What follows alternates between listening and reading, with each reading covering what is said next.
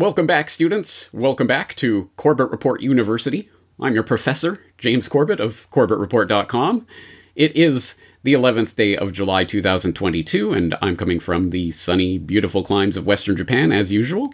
You are tuned into episode 420 of the Corbett Report podcast, Mass Media, a History. All right, class, pop quiz. Don't worry, it's an easy one today. My question for you today is, how much time have you spent today in mediated reality? I'll give you a second to think about your response to that question because, spoiler, I'm not in the room with you right now. I can't hear your response. I'm not looking at you. We're not really having a conversation.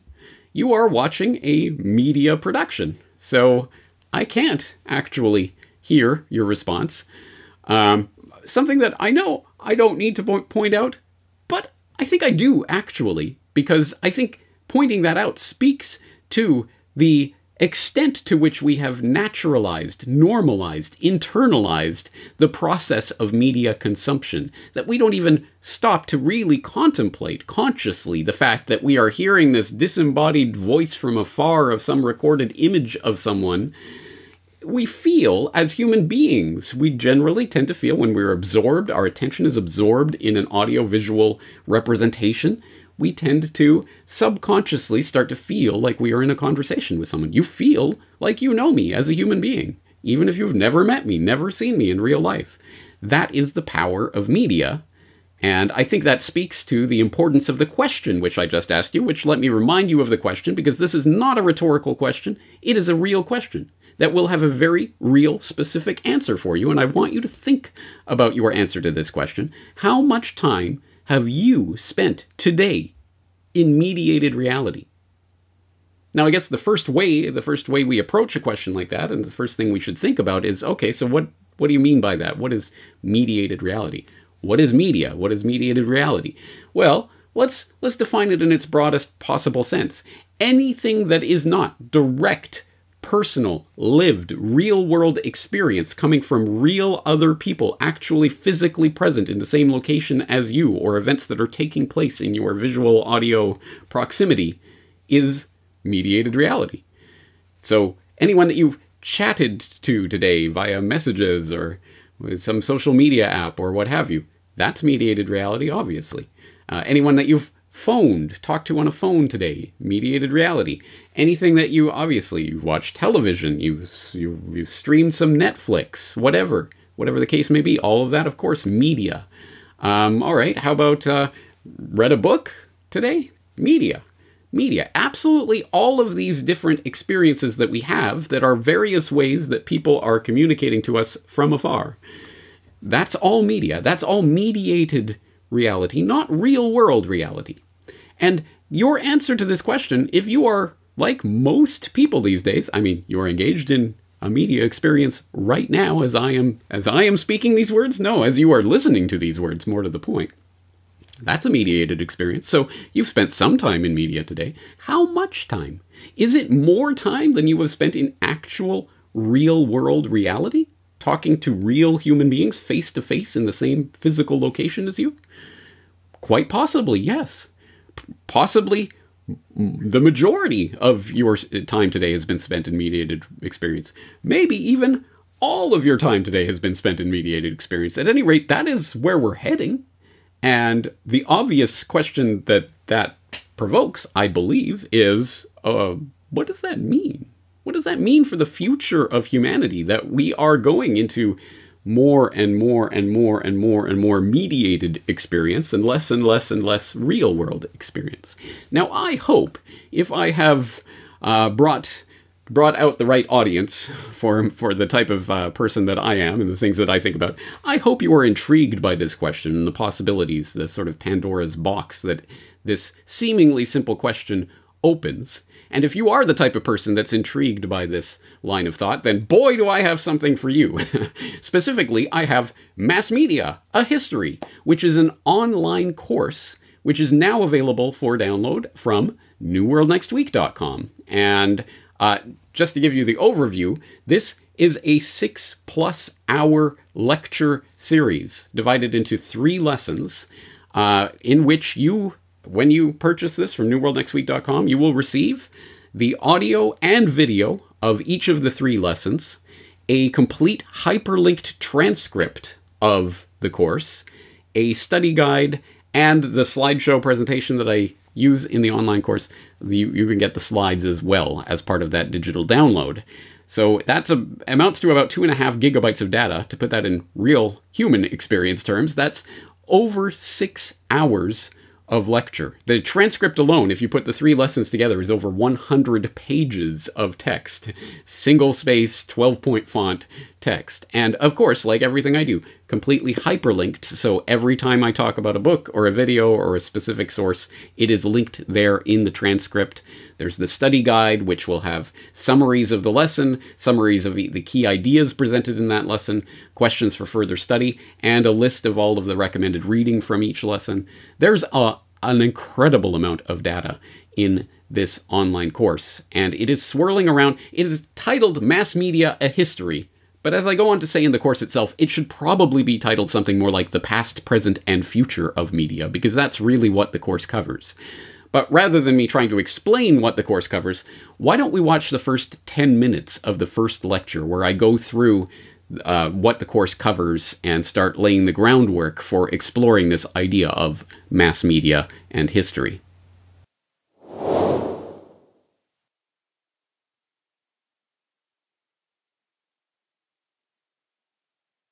We are here in a course called Mass Media, A History. I am your host, James Corbett. It is November 2021, and we are in Lesson 1, The Media Conspiracy. As always, I always want to start to share my sources and my notes and all of that. So there is going to be a link for this, corbettreport.com/massmedia. Don't go there yet. It hasn't been posted yet, but it will be shortly after we finish today. And it'll have all of the references to all of the specific things that I cite in this course, and recommended reading as well. So as I said to the people who got here early, this is going to be a data dump of information. I'm going to try my best to get through it all, but we'll see how far we get today anyway. Get your pen and paper handy. All right, so let's start by talking about what the course is going to cover, right? Fair enough. So you might expect this is going to be names and dates and figures and places. This is a history course, right? Well, no, this is a philosophical exploration of the meaning of media. And I think this goes to the heart of what it is I do and why I do it. I'm very excited about this topic because I think this speaks powerfully to the relationship of technology to society. How does the technology that we are using, or is it using us, structure our society? We have the relationship of media to power, an extremely important subject that I think should be obvious to people who are regular listeners of the Corbett Report. Media often speaks to power, and if the last 2 years has taught us anything, I think it is that media can, of course, have an incredibly profound effect on shaping political discourse and political, at least preparing the public for various political moves. We're going to talk about the question, what is the news? And people might remember, if they saw, I had a video up a couple of years ago about the news is a social construct. It is used to program you, or something along those lines. This is one of those questions that I hope there are some people out there that go, like, what? That's a stupid question. What's the news? I don't know. I turn on the CNN, or I open the newspaper, or I go online and I get the news. What is the news? And where did that concept come from? How did it develop? What did it used to look like? What does it look like now? What will it look like in the future? And what do those differences mean? I think are incredibly important questions, actually. So I hope by the end of this course, you will look at that question and go, I don't know exactly, but it's probably an important question. And we're going to look at the past, present, and future of media. This is called Mass Media, a History. It should probably be called the past, present, and future of media, because we're going to look at obviously what's happening today, how that relates to what happened in the past, and what we can expect in the future. But as always, my message is always that the future is not written in the stars. We are writing the history books of tomorrow with our actions today. So we have a part to play in shaping the future of media and what it will mean. And I think that's a responsibility that we should take seriously, because it truly will, I think, affect the ultimate course of humanity itself, not to put too big an emphasis on it. So those are just sort of the big topics that I think we'll keep coming back to throughout this course. Obviously, we're going to cover a lot of specific information, a lot of other things besides, but those are some of the big themes and questions that I want to be returning to as we continue our exploration today. I should note parenthetically that I believe it was brought to my attention that on the sign-up page, after you signed up for the course, it was told you the recommended reading was The Public Opinion by Walter Williams. Of course, that's Walter Lippmann. I hope everyone was able to suss that out. But don't worry if you haven't read it or only read bits of it. It's not necessary for you to have read it. We will be going through it here in the course. And another one that would be handy, I think, if you at least gave a perusal of, would be Marshall McLuhan, Understanding Media. A pretty important book that we're going to be returning to at various points throughout this course. But let's keep going. This is an academic enterprise of sorts, I guess, right? So let's start by defining our terms. Always helps to define our terms. If we're going to talk about mass media, a history, what is mass media? That's the question, right? So you could start like a bad high school essay with a dictionary definition, with singular or plural concord, usually with the, as in the mass media, the main means of mass communication, such as television, radio, and newspapers considered collectively. All right. I mean, so far, so straightforward. So pretty plain and boring. All right. Got it. How about a more technical definition? Science Daily. The mass media are diversified media technologies that are intended to reach a large audience by mass communication. All right. Again, pretty straightforward, pretty uncontroversial. Well, why don't we get a little bit deeper into it? Maybe there's something a little bit more controversial, or at least thought-provoking, that we can say about what mass media actually is. We could get into the academic side of it. For example, we could turn to the Chicago School of Media Theory at the University of Chicago, which has an entire page up. This will be in the course notes. Again, corbettreport.com/mass media. If you're interested in an academic discussion of the question of what is mass media, they get into it here. It starts by noting that the first recorded usages of mass media as a term was in 1923 in Advertising and Selling, a journal title, I believe. Here, mass media is loosely defined as representing the most economical way of getting the story over the new and wider market in the least time. The etymology of the concept is crucial in understanding mass media, as it is composed of two highly nuanced words. And if you want the academic treatment of it, you can go to that page at the Chicago School of Media Theory, and they have a lengthy discussion drilling down what does mass mean, and what does media mean, and what do they mean in relation, and all of that. So it's if you're inclined, you can certainly check that out. But let's get a little bit closer to the heart of it. We're going to take a look at a definition from A Free and Responsible Press, which was the title of the publication by the Hutchins Commission, which ran from 1942 to 1947, which we will be talking about a bit later. So I'll give you the background on that. But in their final report that they issued, they said that the modern press itself is a new phenomenon. Its typical unit is the great agency of mass communication. These agencies can facilitate thought and discussion. They can stifle it. They can advance the progress of civilization, or they can thwart it. They can debase and vulgarize mankind. They can endanger the peace of the world. They can do so accidentally in a fit of absence of mind. They can play up or down the news and its significance, foster and feed emotions, create complacent fictions and blind spots, misuse the great words and uphold empty slogans. Their scope and power are increasing every day as new instruments become available to them. These instruments can spread lies faster and farther than our forefathers dreamed when they enshrined the freedom of the press in the First Amendment to our Constitution. So getting towards something that I think gets at least at the significance literal definition. But let's take a look at one more definition. This one, the mass media serve as a system for communicating messages and symbols to the general populace. It is their function to amuse, entertain, and inform, and to inculcate individuals with the values, beliefs, and codes of behavior that will integrate them into the institutional structures of the larger society. In a world of concentrated wealth and major conflicts of class interest, to fulfill this role requires systematic propaganda. All right, that's just the first several minutes of the first lesson of this 6+ hour online course. The first lesson is about 2 hours long.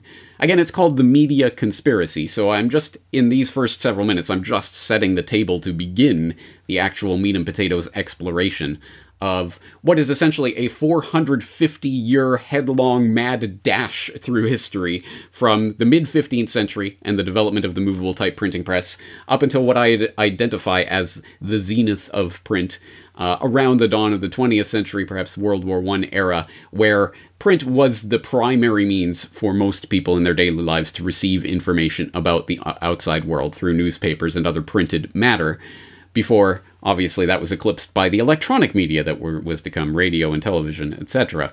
So in that 450-year scope of Lesson 1, I go through an awful lot of specific detail, and it's kind of bookended by what I call the Morgan conspiracy and the Gutenberg conspiracy. And these are two specific conspiracies that took place. They're documented history. This isn't some secret thing or some speculation. It's documented history involving specific people doing specific things at specific times, which I go into in the lesson, that I think form illustrative bookends to that era of history, which, when looked at as an era of history defined by the media technology that had come along to dominate in that era, it's fascinating, a fascinating social, cultural exploration with lots and lots and lots of detail. It's difficult for me to give the gist of that in just a few sentences here.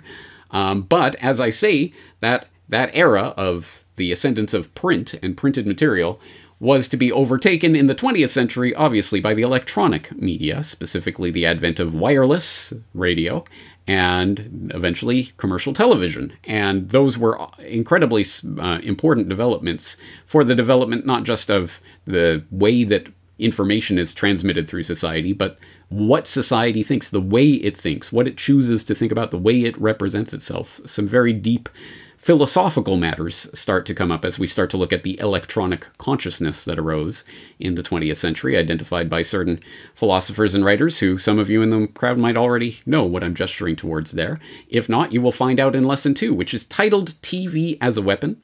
Once again, that isn't an analogy or a metaphor. That is meant in some sense, literally. TV is a weapon that was weaponized and used as a weapon against the public. And I mean that in a specific sense, talking about specific scientific research that had gone on that I go into in that lesson.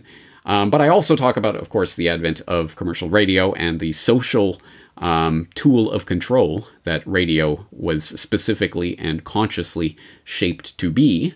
I talk about that history as well. And in order to give you just, again, a brief taste of Lesson 2, let's play a short segment near the beginning of that lesson where I talk about the precursor to the radio revolution, which was the World Wide Web. No, not this World Wide Web, not the Internet World Wide Web. I mean the original World Wide Web. The web, the collection of telegraph wires that, for the first time, in a very real sense, connected humanity around the globe. The telegraph revolution, right? And we were noting at that time, the telegraph revolution was truly a revolution of a similar kind to the Gutenberg revolution, something truly transformative that was allowing language to transport in absence of a physical medium. Almost. And of course, the almost there is the telegraph cable itself, which does factor into this story, obviously, as we move on to the wireless revolution. But let's just dwell on that telegraph revolution a bit, because we might have given it a bit of short shrift last week in our mad-long, ridiculous 450-year plunge through history. And let's just reflect on this invention and what it enabled in order to connect people who were dozens, hundreds, and eventually, once they connected across the oceans, thousands of miles apart through instantaneous communication. That was not just some sort of technological revolution in some dry, dusty sense. To the people living through that revolution, this technology was magic.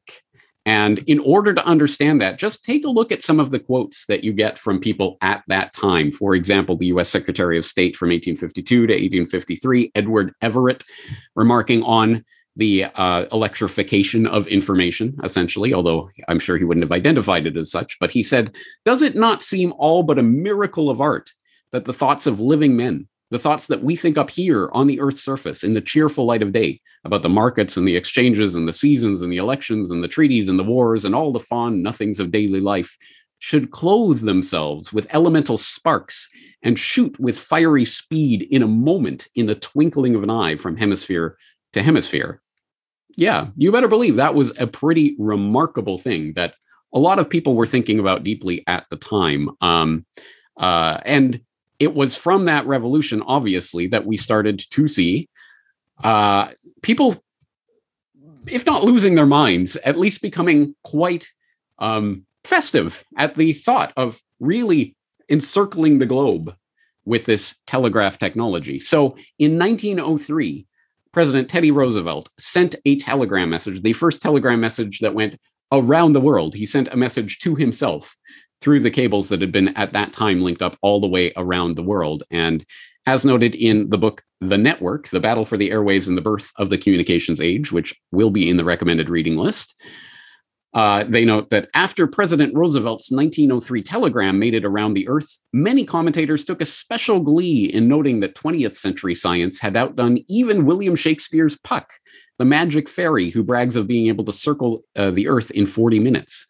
Teddy's telegram raced around the world 3 times that fast. So literally, people did not even conceive, even in their wildest flights of fantasy, something like that could really take place. But in a sense, it was. At any rate, information was moving around the Earth even faster than Shakespeare dared dream. And others had similar flights of rhetorical fancy when considering this. For example, the network goes on to quote the Times of London, the usually steadfast and very sober and very analytical Times, even effused with rhetorical praise for the connection of the first across the Atlantic telegraph wire when it was connected, I believe, in the 1860s. They noted at the time, "The Atlantic has dried up, and we become, in reality, as well as wish, one country." So that's not just rhetorical flourish. It is also a reflection of the fact that we will again be thinking about more deeply later in this lesson and next week. The fact of the growing electronic consciousness, which is international. It really does extend across the globe. And how does it do that? It does that quite literally, of course, in the telegraph wires.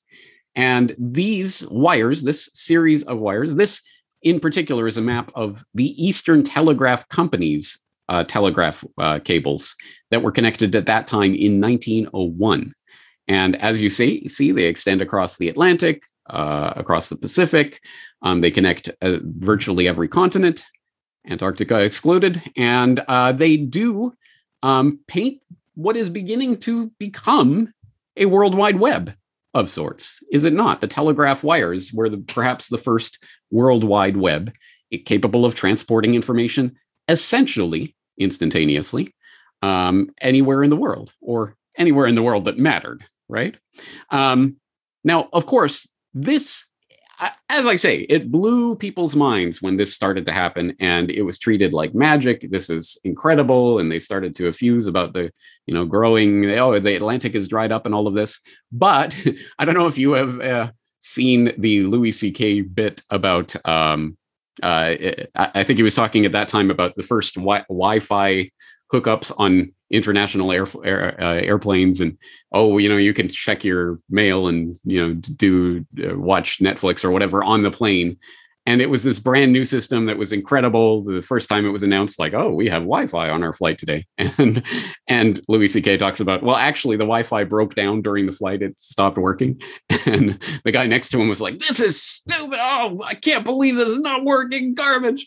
The fact that people can go from, oh my God, this is amazing, I never even dreamed this could happen, to feeling so entitled to it that they can't believe it's not working happens very quickly. And such was the case with the telegraph wires. They were enormous feats of engineering to, I mean, imagine laying a cable across the Atlantic Ocean. Not an easy task. It took several tries before they were able to lay one that even lasted for a few months, let alone one that lasted more permanently than that. And they were not cheap to make or to maintain. One Atlantic cable laid, I believe, in the early 1900s cost $3.5 million. It required 1.4 million pounds of copper insulated with 800,000 pounds of sap from Malaysian birch trees. And it was armored with 17 million pounds of brass, iron, and jute. And even with all of that, it was still prone to sharp rocks, ship's anchors, and the teeth of curious sharks who were attracted by the electrical current flowing through the wires. So it was a fragile system, to say the least. And fragile in every sense. Of course, that was demonstrated most notably in World War I, where in the opening hours of the war, one of the first things the Brits did was to cut the telegraph cables connecting Germany to North America, and the Germans returned the favor, as it were. So telegraph cables and communication were fragile and could be tampered with, and that could become articles that would become important in wartime. So they were the importance of international telecommunications for national security was starting to come in the scene and all of that. So there were a lot of concerns about telegraphs and whether they were really the final stage of this revolution. Not least of which because the telegraph companies from 1886 onwards operated an open cartel. They weren't even secret about it. They openly operated in a cartel that charged a fixed rate of 25 cents per word to send messages. I believe that was cross Atlantic.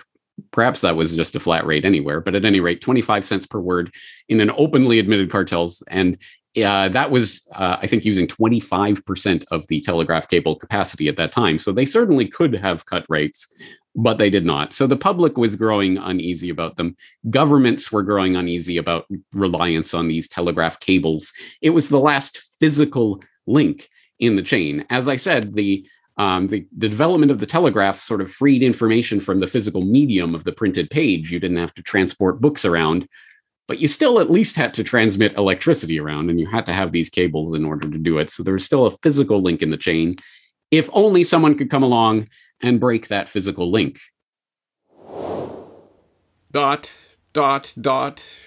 suspense is killing me. Don't leave me hanging. Come on, James. Did somebody come along to break that physical link in the chain? Was wireless communication technology invented? Spoiler, yes it was. As I go on to discuss in Lesson 2 in great detail, the development of the technology that would come along to break that physical link and to start the wireless revolution and all of the implications of that. Some very fascinating and important stuff. In Lesson 2, I go through the development of the electronic media technology, obviously through the advent of commercial radio, the advent of commercial television, and what that did, not just to the media itself, not just to the way that people received information, but what that meant from a business perspective. What was the business model of these new electronic media? Why am I going to just broadcast all of this information to anyone who can pick it up with a receiver? How am I going to make money from that? And so you start to see the formation of new business models that, of course, come with them extremely capital-intensive technologies like owning a radio station, owning a television station. These aren't things that can be purchased by the average person, even the average wealthy person.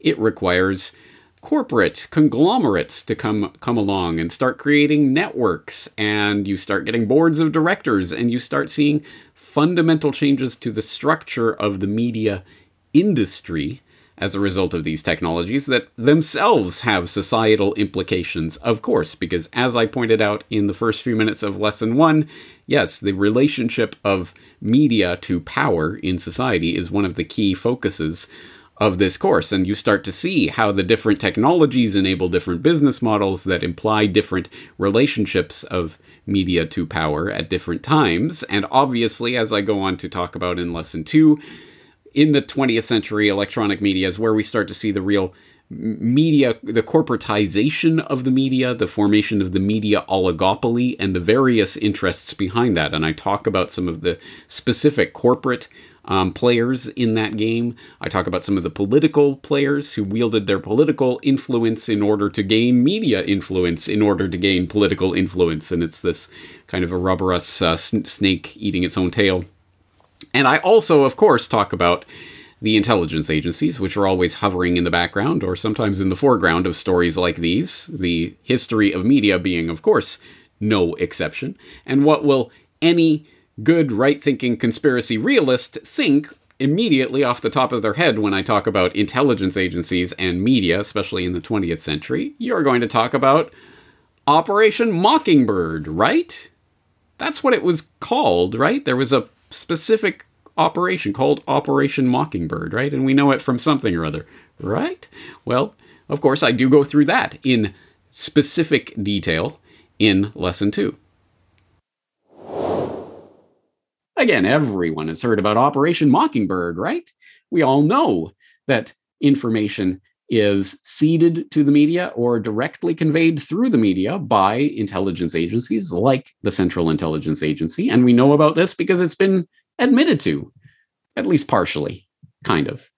Now, I think it's important to note, actually, I find it interesting to note that, in fact, Operation Mockingbird was not called Operation Mockingbird. And the only thing it corresponds to is something that came out, I think, during the Church Committee. No, sorry, in the release of the Family Jewels documents in 1973. There was mention of a Project Mockingbird that the CIA had engaged in 1963, that involved wiretapping 2 journalists in particular because they were suspected of having leaked government secrets. And that was Project Mockingbird. For some reason, this label has been now applied to sort of the general idea of Central Intelligence Agency operations through the media. Carrie Widler had an interesting short 3-minute video about this a few years back that I will link up in the course notes in case you want to check that out. I don't think it's just a semantic thing, because the fact that people believe this was a specific operation, a specific project, probably leads people to believe that it was formulated at a specific time by specific people and they implemented it in a certain way. And then because it was a specific thing, it was then revealed and shut down, right? Well, no, not really, because it wasn't a specific operation, or at least from the public documents that we have access to, it wasn't a specific operation. There was just an understanding from some of the earliest days of the CIA that it would be beneficial to have people under journalistic cover. Specifically, Alan Dulles started to formulate that idea in the early 1950s when he took over the directorship, and it was implemented in various ways over the years. And we know this again because of the work of people like Carl Bernstein. Whatever else may be said about Carl Bernstein and his reporting, at any rate, he had the landmark, I believe it was 1977, Rolling Stone article, The CIA and the Media, in which he exhaustively documented a lot of these connections. Of course, I will put the link in the show notes for people who want to read that in its entirety. But, well, I won't say long story short, but at least the entree to that story. Some of these journalists' relationships, talking about some of the journalists involved in with the agency, were tacit. Some were explicit. There was cooperation, accommodation, and overlap. Journalists provided a full range of clandestine services, from simple intelligence gathering to serving as go-betweens with spies in communist countries. Reporters shared their notebooks with the CIA. Editors shared their staffs. Some of the journalists were Pulitzer Prize winners, distinguished reporters who considered themselves ambassadors without portfolio for their country. Most were less exalted, foreign correspondents who found that their association with the agency helped their work, stringers and freelancers who were as interested in the daring do of the spy business as in filing articles, and the smallest category, full-time CIA employees masquerading as journalists abroad. In many instances, CIA documents show journalists were engaged to perform tasks for the CIA with the consent of the managements of America's leading news organizations. Sorry for the typos in there. But I trust you get the idea. And again, I think this is important to note. It's not necessarily that this was a specific operation to directly implant CIA agents, actual CIA operatives in the role of journalists. There was some of that. And he does talk about that in the article, but it was a much more broad-ranging, under the table and over the table, wink and the nod, and you share your book with us here, and you put this piece of information there. It's not necessarily that we're going to find the document treasure trove of the annals of this particular project, because again, this worked on a lot of human-to-human relationship levels.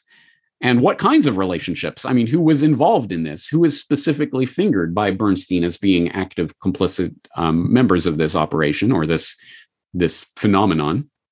Oh, people like Bill Paley, who had an active, ongoing working relationship with Alan Dulles. And as Bernstein writes in CIA and the Media, CBS was undoubtedly the CIA's most cooperative and most important television media asset at that time.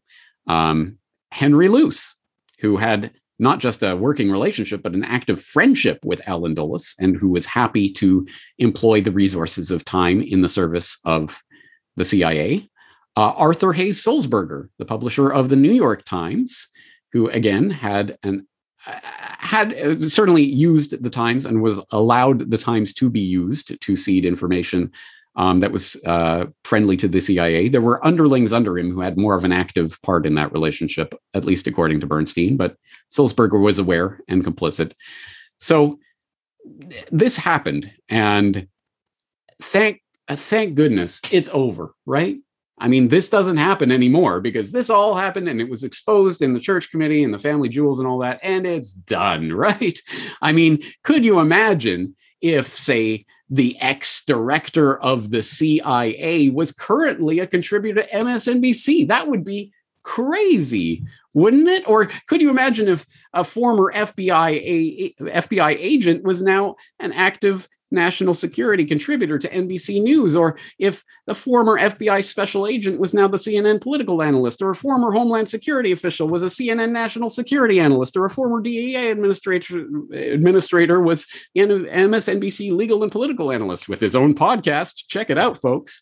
Or James Baker, former FBI general counsel, if he was a CNN legal analyst, or if Francis Townsend, the former Homeland Security advisor for George W. Bush, was now CBS News senior security and law enforcement analyst, or if a retired CIA chief of Russia operations was a CNN national security analyst, or if the retired FBI supervisory special agent James Gagliano was now the CBS News security and law enforcement analyst, or if Philip Mudd, the former CIA counterterrorism official, was now the CNN counterterrorism analyst. That would be crazy, wouldn't it, guys? Oh, yeah. Okay. It is crazy. Yeah. But in a way, maybe this even speaks to the propaganda model, because in this case, I mean, when we talk about CIA and the media and Bernstein and those revelations and Paley and those kinds of people working behind the scenes, essentially with the agency, at least that was behind the scenes. I mean, that was conspiracy. But this is out in the open. I mean, no one's denying that Philip Mudd was the former CIA counterterrorism official who is now a CNN counterterrorism analyst, or any of those other things. That's all part of their public biography, and most people don't care. I find that interesting. That's a sort of moving on in this relationship, isn't it? To the point where now, of course, as I'm sure you've seen in the last several years of topsy-turvy, up is down, black is white, cats marrying dogs. Now, hey, the FBI and the CIA are trusted sources of news and information because they're against that Trump guy or whatever. It's been a crazy ride in the last few years. And again, maybe that speaks to the propaganda model that Chomsky and Herman were forwarding. You don't need the under-the-table hidden conspiracy in the smoky back room. it's just the way it works, and no one thinks to question it. Who else are you going to get as your counterterrorism analyst other than a former counterterrorism official? I mean, there is a logic to that, isn't there? So why not? Anyway, I think it's important to at least note that took place, is taking place, continues to take place, will presumably always take place as long as these media organizations exist in the form that they do. All right. Once again, that was a small sampling of just a couple of pieces from Lesson 2 on TV as a Weapon, which, as I say, covered essentially the 20th century and the rise of electronic media in its various forms. First, commercial radio and commercial television, the corporatization of media, the consolidation of the media oligopoly and how it functioned and some of the main players in that oligopoly, etc., covered in great detail in Lesson 2, which ends by leaving us on the doorstep of the 21st century and what I call the zenith of TV. And I note in that lesson, I note specifically that you could think of 9/11 itself as sort of one of those, in the same way World War I was the zenith of print and everyone was receiving their news and information from newspapers and printed matter, very shortly to be eclipsed by radio and then television. Well, in the 21st century, at 9/11, almost everyone receiving most of their information through electronic media of various kinds, some printed matter, of course, people still reading newspapers. I mean, obviously this coexists, but I think television being the primary cultural dominant force at that point in 2001. And I remember from my own story on 9/11, sitting there at my job, trying to figure out what was going on. Somebody had a radio on in the background. They were listening to the updates. Someone else came in who had been watching what was happening on TV and telling us about that. And here I was stuck at my desk trying to figure out what the hell's going on and trying to go to the old iteration of CNN.com, which was, the server was going down because too many people were trying to access it. When I got it, it was just it was Web 1.0 kind of just static page, very little information, and certainly not the way to get information. Yes, the web existed, the internet certainly existed in 2001, but it wasn't the primary way people were receiving their information about the world yet. Fast forward just a few years, and it certainly is the way that most people are receiving most of their information most of the time. A number of asterisks involved there. But so that is where we step into, of course, with Lesson 3, Caught in the Web, which from that title, I think you get a tenor of the perspective, the analysis that goes on in this lesson. And as you'll note when you take the course, that as you progress through the lessons, it gets more and more philosophical and more to the heart of what is media and what is mediated reality and how do we interact with that and how does that change us? How does these media technologies, not how do we use them as tools, how do they use us? And does the media technology itself start to shape our society? And what is the implication of that? There's some very deep philosophical things that clearly start to, I think, come to a head in Lesson 3 as I go through the online visionaries who foresaw the online revolution, what that online revolution was, the way it was portrayed to the public, the information superhighway, the democratization of information versus the darker history of not only the military, but also the intelligence agency origins of internet and databases and things of that sort. The big surveillance dragnet view of internet history, which is oft neglected. I go through that and start talking about the development of online media and how that shapes, for example, the way that news is presented and taken in, and the tension between this incredible and undeniable explosion in communication and information that has taken place over the past couple of decades.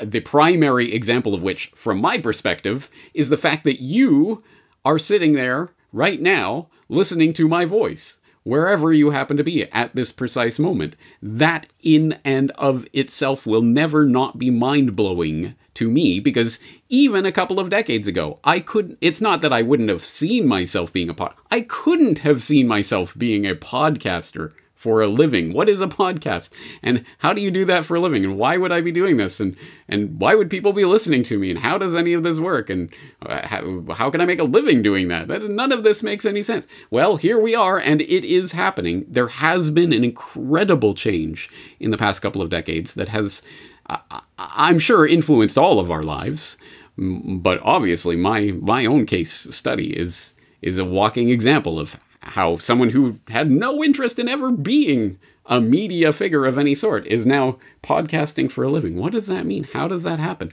This incredible explosion of information, but with it comes the dark side of the web that everyone is being caught in. So I go through that tension and what that means, and as we start to place more and more and more of our lives in mediated reality, what does that mean about the real world, about reality itself, about hyper-reality, simulacra, simulations? You better believe I get into Baudrillard and start talking about the meaty philosophical stuff, and I try to break it down to brass tacks. What is this actually going to look like? So at a certain point in lesson 3, I break down what is the next iteration of this media technology that's coming along? What is this metaverse that people are talking about? And what will that actually mean? What will that look like in our day-to-day lives? All right, I hope I don't need to introduce this too thoroughly at this point, because I'm sure you've all at least heard about this. But yes, Facebook, for example, is no longer Facebook. It's the Meta Group Inc. or whatever they're calling themselves, investing more of their capital in helping to build out the metaverse. And what is the metaverse? I say it's the Matrix. I mean, this is where it's going, right? It's this wonderful space. It'll be the 3D representation of space that you can go into in your VR goggles or whatever the next iteration of this technology is. You'll be able to go in and interact with avatars of real people or created simulated people or whatever it is, and do things and buy things online. And you could buy virtual things with actual physical cash in the real world, or you can buy physical things with virtual cash in the online world, or it'll all start to merge and become this sort of mixture. And where will the simulation end? Where will the metaverse end and reality begin? It will start to get confused. And that might sound like, what does that really mean? Whatever. I don't think it. I found an interesting image representation of what that universe could look like that I'd like to share with you. Fantastic.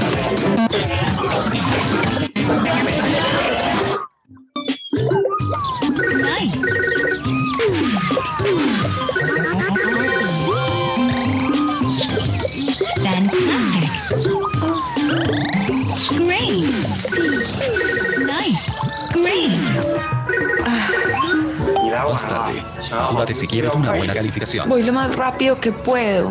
¿Has pensado en correr? Es saludable y eficiente. Seguro que no hay más trabajos disponibles. Estudié para ser profesora y estoy haciendo mercados. Y además puedes quedarte con los puntos de fidelización. Eres una monje afortunada. Tienes que confiar en la aplicación. ¿Te sientes inspirada? Gracias. Chao.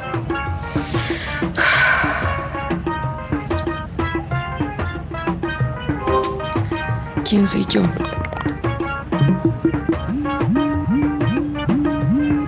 No, eso no es lo que quiero decir. ¿Para dónde voy? No. Puedo volver a empezar.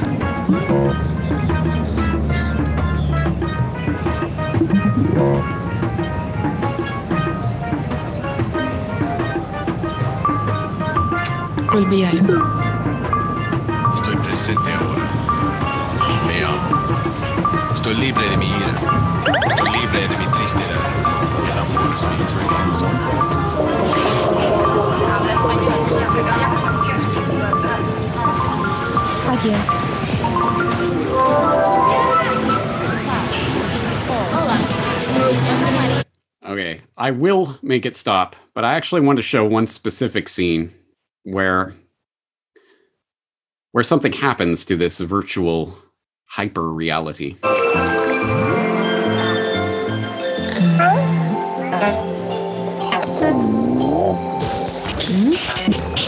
¿Qué está pasando?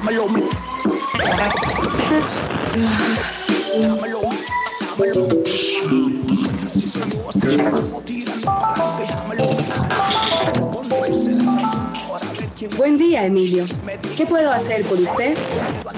¿Qué está pasando? Mis puntos están bien. No se preocupe, sus puntos están seguros conmigo. ¿Le puedo ayudar en algo más, Emilio?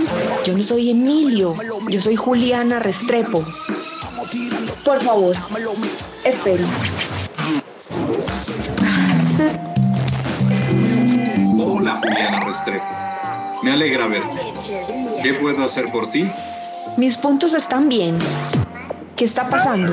Tranquila, todo está bien. Parece que alguien está intentando vulnerar su cuenta. Por favor, espere mientras reinicio su dispositivo.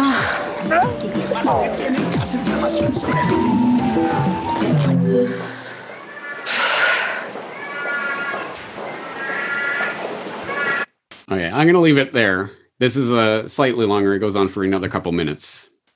But I want you to sit with that for a moment, because I think we all know this is where it's heading. This is what they are going to attempt to bring about. And think of that moment where the screen and all of the stuff drops out and, well, there's reality, right? Oh, it's kind of boring, humdrum, mundane. There's just people walking around in a supermarket. Well, where's all the music? Where's the lights? Where's the stuff? You know, you start to immerse yourself in that to the point where reality doesn't even seem real anymore. It's just this. We know it is heading in this. We know it is heading in this direction. Don't worry. Of course, I will put the link in the course notes. And I really suggest immersing yourself in this video if you're going to watch it. It's 6 minutes long. Just find a space where you can just sit there and focus on the video, because that moment where the hyper reality drops out and you're left with reality is really quite a profound moment when it happens. And I think we need to inoculate ourselves against this, because it will, of course, come a little bit at a time and a little bit at a time until we start to get more and more into this web that is being constructed. Until, before you know it, we lose ourselves. We lose our humanity. If you are anything like me, I trust that you are starting to understand and appreciate the depth and importance of this topic. And perhaps you are starting to understand why I have spent so much time preparing for the course originally, as it took place last October, November, and why I've spent so much time preparing this and getting it ready for you in this format, because I truly think this is exceptionally important subject matter. In fact, this will be one of the defining aspects of our lives and of human civilization itself going forward into the 21st century. What will our relationship be to these media technologies that are creating this entirely synthetic, partially synthetic simulacrum of the real world that starts to replace the real world? As I say, I think this is absolutely important stuff. We have to know where we came from in order to understand where we are, in order to understand where we could be going, or where we should be going. And that's, I think, really the operative question in all of this, and perhaps the reason why we study history in the first place, in order to better understand who we are and where we've come from, and more importantly, where we can and should go from here. So, I hope, again, we've just skimmed the surface of a couple of clips from this 6.5 hour lecture series. So I think, again, you might start to get a sense of what this is like, but you trust me, there's a lot of detailed information in this course. So if you are interested, it is available right now. You could start downloading it today at newworldnextweek.com. It is available for purchase for $50, but with all of my media downloads, subscribers to the Corbett Report do get to use their subscriber discount code, so you can get 25% off the purchase price by entering the subscriber discount code, which is at the bottom of every single subscriber newsletter. As always, I always say, because there's always some subscribers out there who are subscribing to the Corbett Report, our monthly or yearly subscribers who do pay, who don't know how to access the newsletter or don't know where the subscriber discount code is. If that's the case, just contact me through the contact form. I will be happy to walk you through that so that you can get that discount code. But anyway, I hope you will avail yourselves of it. I think this is an important course. I put a lot of effort and energy into it, as you will see, and I am 100% confident that once you take the course, you will understand the importance of this information and how much information is in it. It's the chicken and egg question, though. How do I get you to understand that without going through the 6.5 hours? Anyway, I've done my best today. But if that's not enough, wait, there's more. Yes, I have also been working on a new documentary, a documentary project on this very subject, this subject matter. It is called The Media Matrix, and it will be coming out in installments over the next 3 weeks at CorbettReport.com. So starting next week with part 1 of the Media Matrix documentary, you're going to see some of the core information and ideas that are contained in this 6-hour lecture series condensed down into a documentary format. And it's not like any of my other documentaries, I would say. I would say it's a slightly different entity altogether. And it's...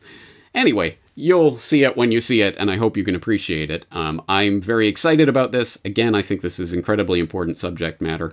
So I will be circling back to this and making a documentary that I'm releasing free to the public over the next 3 weeks and talking about this more in the future, because I think this is one of the defining aspects of our future. Anyway, all that being said, Mass Media, A History, the online course, 3-lesson online course, is now available at newworldnextweek.com. I hope you will check it out. That being said, I am James Corbett of CorbettReport.com, and I'm looking forward to talking to you again in the very near future.